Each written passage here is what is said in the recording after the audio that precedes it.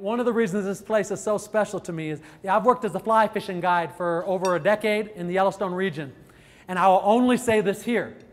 I don't say it anywhere else, but my favorite fishery on this planet.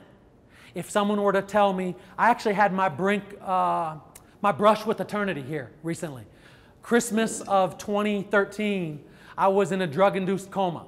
I had lungs full of blood clots, bilateral pulmonary embolisms, barely made it through. And I remember when I came out of that drug-induced coma, I whispered something to my dad about the first place I want to return.